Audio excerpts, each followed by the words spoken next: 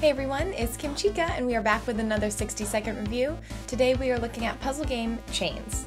Chains is a puzzle game for people who love puzzle games, especially if you are into match 3. The controls are simple. Like any match 3 game, the goal is to match 3 light-colored bubbles by clicking and dragging your mouse, and the longer the chain, the more bonuses and recognition you'll get from the game. What makes this game a standout among other match 3 games is that each level has an added layer of challenge to it. Do you think you're an expert at match 3? Why not try matching while the river of bubbles continues to flow and you're supposed to not let it clog up for 5 minutes? Feel like you need an extra challenge? Try matching about 300 matches while making sure that the bubbles don't fall off either side of the coat hanger you're trying to balance them on. It's challenges like this and more that are provided in the 20 levels of Chains. This really just means there are 20 opportunities to show your expertise at match 3.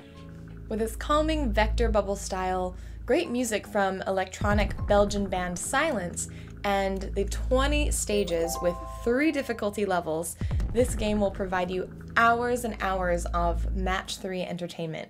So, are you ready to take match 3 to the next level? Have you played Chains? And if you think this wasn't too challenging, do you have any recommendations from UTOMIK that you think provide that match 3 oomph? Let us know in the comments below, and I will see you in the next 60-second review.